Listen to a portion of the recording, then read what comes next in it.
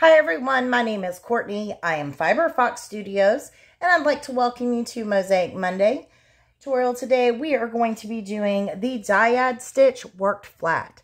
So we originally saw this stitch when I did the shawl, which I will have linked down below, and we are working a top-down triangular shawl using the Dyad stitch. So this shawl stitch can also be worked flat, and in this video today we're going to teach it flat, but you will be able to use this same tutorial to work a flat project or in the round, like I've done here with this little cup koozie, or what's for me just to keep it from scratching the table. But you will be able to work flat or in the round using this tutorial. On the cup koozie, I just want to show you, you could use this to make a water bottle holder where you bring this all the way up and then do a strap on the actual little basket that we're making here. In this case, take a look on the bottom. I just started out in the round, normal run-of-the-mill crochet, did a normal increase, just making sure that my stitches were evenly divided by 2, since that's the pattern's multiple. And then I just began the mosaic. Once I reached the desired size here at the bottom, I began the mosaic stitch from that point forward, bringing up on the sides and fitting the little jar that I wanted it to act as a little koozie, but it's more of like a coaster, like an attached coaster, so that I never slide it across and scratch the table. So hopefully you will enjoy making either in the round or something flat, or of course a blanket border out of this design. For those of you who want to use the Dyad stitch for your messenger bag handle, I chained out the total length of my handle and sides of my bag. So it's one long piece, 204 starting chains. This particular stitch pattern is extremely easy to use for blanket borders, since we do just have a 2-row repeat and a 2-stitch repeat. You can customize and do this on a blanket and use it as an enclosed double border to hide all your tails back here.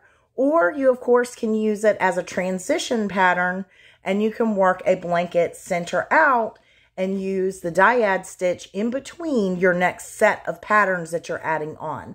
So there's lots of possibilities to use this particular stitch pattern. There's lots of possibilities for different projects you can make with mosaic crochet in general. So down in the description, you will find a link to the Etsy shop. I have done a very small little chart set for this, for those of you who requested that to be done, and it's available for purchase in the Etsy shop. But please remember, you never need to buy anything.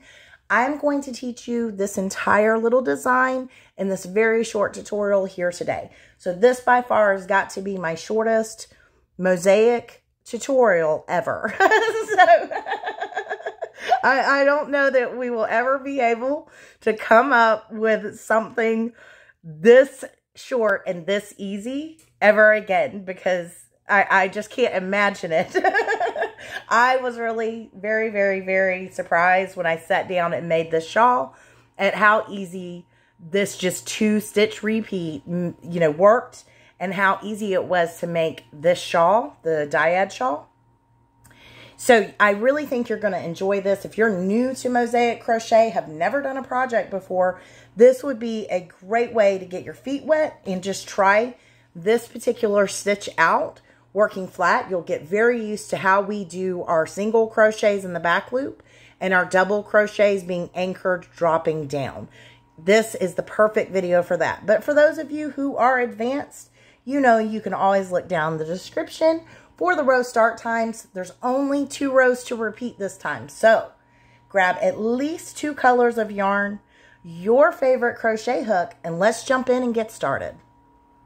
Grab color A and begin by chaining in the multiple of 2 over and over as many times as you would like. If you are going to be working flat, you are going to add 4 more chains to your final chain count. And for my sample right here, I have chained 10 and then added 4 more chains to the end of that chain count for a grand total of 14 stitches. At the end of row 1, I will have a total of 13 stitches when working flat because one of those chains is used as a turning chain. If you are going to work in the round, you are just simply going to chain in the patterns multiple of 2 over and over, and then slip stitch to the first chain you made to form a ring, and then you begin working the repeats given in this video in that same stitch that you slip stitched into. You will be maintaining your chain count that will always be evenly divisible by 2. After you have your starting chain ready, whether you are going to be working flat or in the round, you can meet back up with me to continue on to row number 1. It's a very short tutorial today. We only have a total of 4 rows to work here together, and the Dyad stitch is based off of a 2-stitch repeat with a 2-row repeat for the total pattern when working flat. So now we're going to begin row 1, and we are going to be skipping the first chain from our hook, moving into the second chain, doing a traditional single crochet for our first stitch. So you want to get into the stitch under the V and then single crochet just like normal from there. Now we're going to move into the repeat for our row. And row 1's repeat is very simple. We're going to be putting a single crochet in every stitch, working in the back loop only, except for the very last stitch of the row. So we are working by picking up just this one side, the back loop, and then from here you single crochet just like normal. When we pick up the back loop, we are working a mosaic single crochet, and that's how you're going to be working all of your repeat stitches. When they are single crochet, you will always pick up the back loop only when working an overlay mosaic pattern. The first and last stitch of the row are the only exceptions. Those are always traditional single crochets. And that is so we keep nice straight sides on our project. So you're going to continue to work on down your row, and you will meet up with me when you have just 1 stitch left.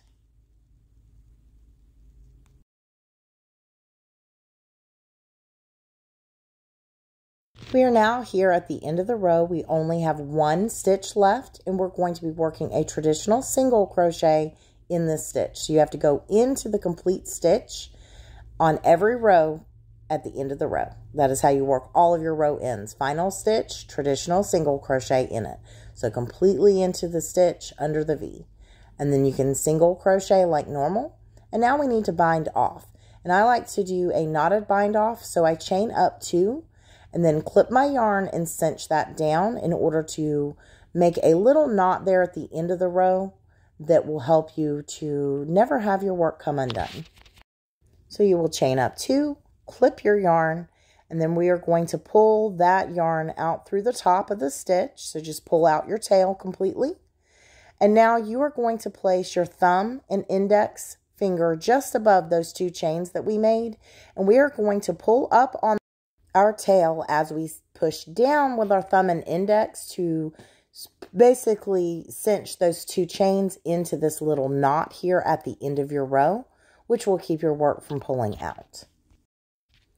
We are now going to move on to row number 2, and you will need to grab color B so that we can join that on. And the join I'm about to show you is how you'll begin every single row. At the start of your row, you'll notice this little side bump here. That's our turning chain from when we did row 1 and our starting chain, since those are done in the same exact color. We need to scoot that little bump down out of our way because that is not our first stitch. The V that you see right here is the first stitch of the row, and we need to make sure we identify that first full V and slide into that complete stitch under the V so that we can do our join on. So you'll grab color B and add that to your hook, and then you're going to pull up a loop, and then we grab tail and working yarn and chain 1.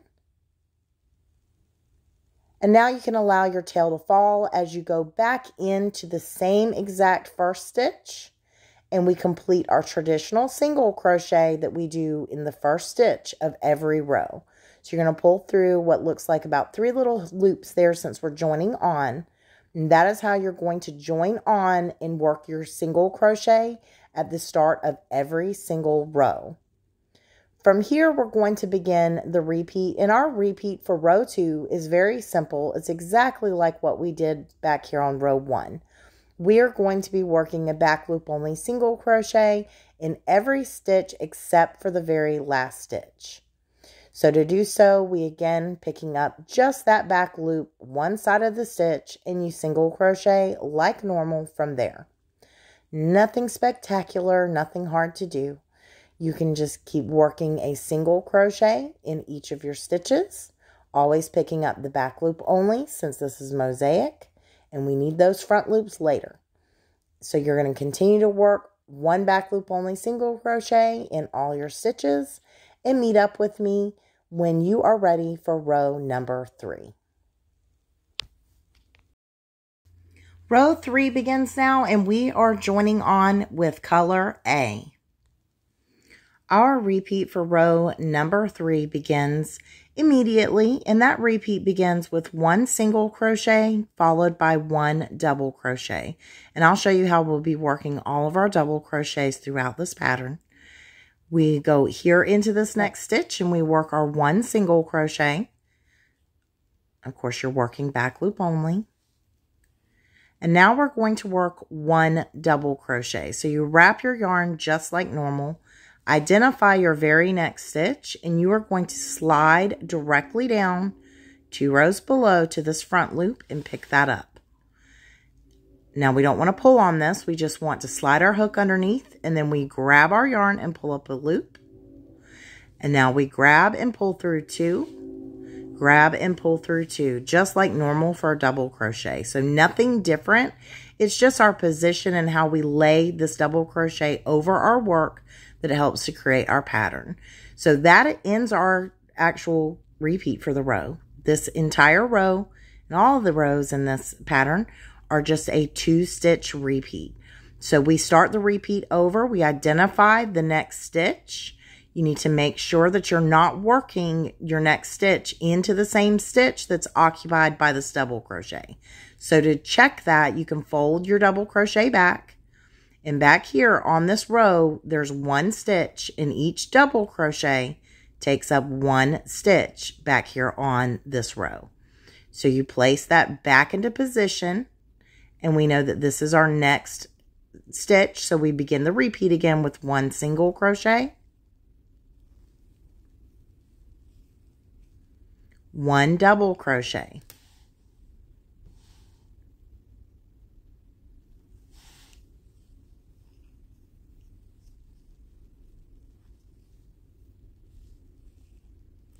that ends the repeat. So we've already worked the repeat twice on this row. We're going to start the repeat again. One single crochet and one double crochet.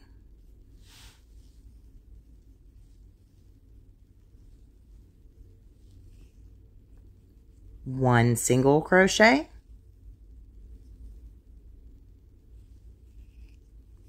One double crochet.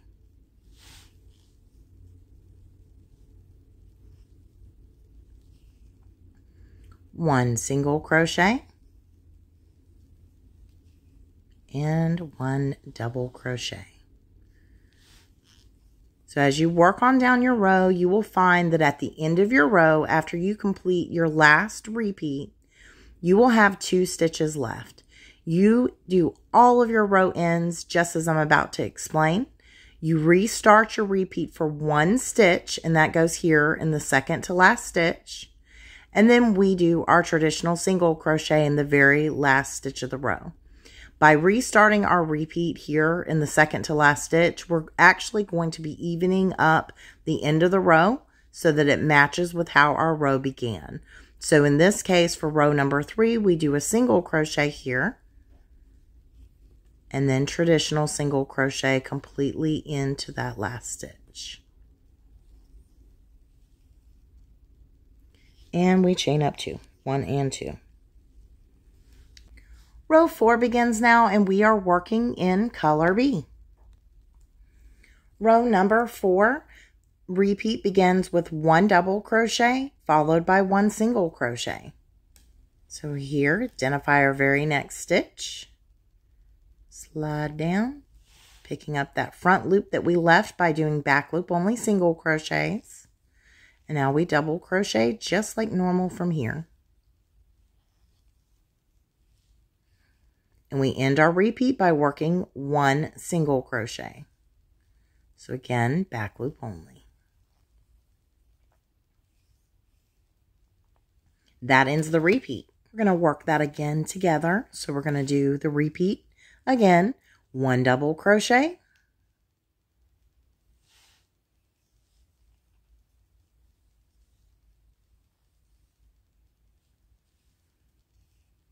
one single crochet. That ends the repeat. Start it again, 1 double crochet,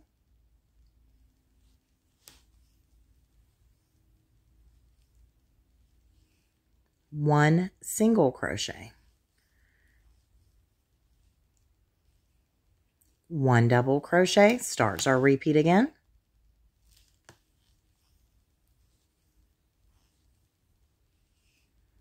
and 1 single crochet ends that repeat. 1 double crochet to start the repeat again,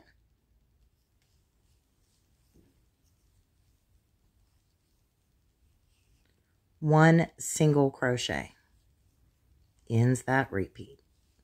Now we're here at our row end and we are going to restart our repeat for 1 stitch. So for row 4, that means we're doing a double crochet next, because that's what our repeat starts with.